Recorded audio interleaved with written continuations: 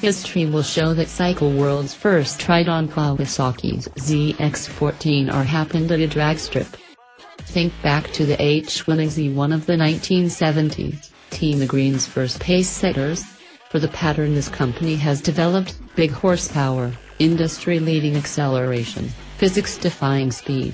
The two-stroke H-win Mach 3 and four-stroke Z1 shocked us with their amazing performance back in the day, and Kawasaki has done it again with this elegant green monster.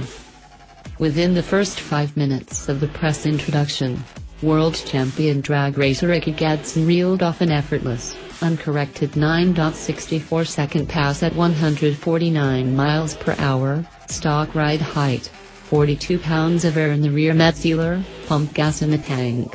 An hour later, I clocked a 9.91 at 149.